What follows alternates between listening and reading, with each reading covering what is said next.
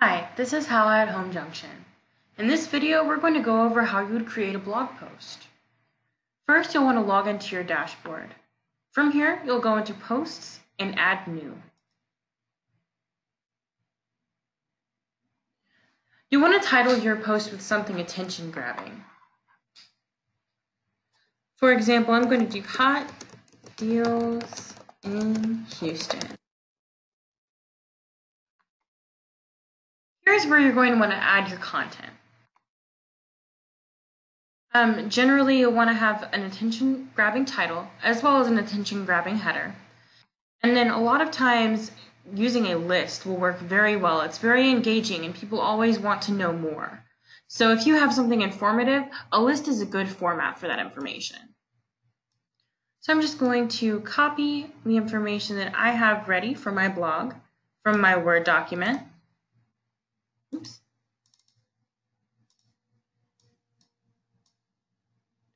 Thanks for bearing with me on that. There we go. So now that that's been copied, I'm just going to go ahead and paste my content. And it's always a good idea to have internal links to other internal pages on your website. So you don't necessarily want to link out to your homepage, but if you can include some kind of internal links within your blog post, that's always good for SEO value. So for example, my first line is, "Are you looking for a home in Houston?" So what I'm going to do is take Houston and link that to my Houston page. So I have that already pulled up here. And for the front end, you'll just grab the URL. I'm going to go ahead and copy this and then go back to my blog post. Now that I have Houston highlighted, I'm going to come up here to this link button. This is going to allow me to paste the URL for the page that I want to link out to. Then you'll hit apply. Another idea is, because I said I have a ton of great listings to look at, I'll want to give them a link to the page that has all of my listings. So I'm going to highlight tons of great listings. Once again, I'll select that link button, and I have the page pulled up that I want to share with that link. And I'll just go ahead and copy, and then once more paste the URL and hit apply. So it's always great to have some kind of link back to your website within your blog posts. Another good idea, aside from making list posts and aside from linking out to your website within your blog post, is to add media.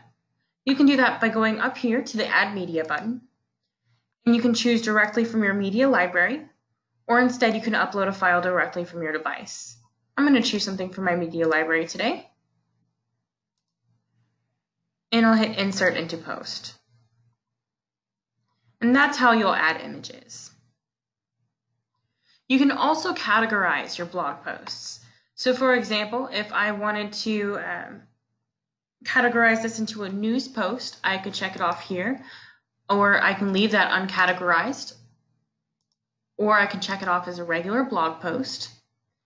You can also add a new category if you'd like to organize your blog in a different way. You can also add tags. For your featured image, that is going to be the image that appears large in the background of your post. So you'll want to set that here. Once you have created your blog post, you can go ahead and hit Publish. Now that that's been published, I'm going to come around to the front here and go under Blog.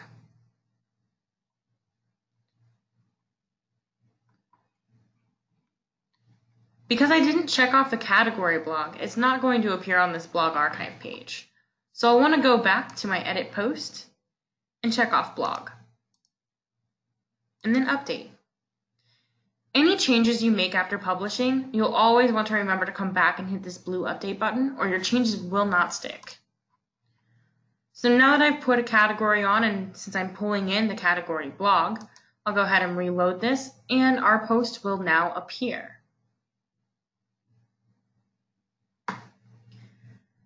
So this has been our blog tutorial. Feel free to give us a call if you have any questions or need some assistance. We can be reached for support at 858 777-9533 at extension 4.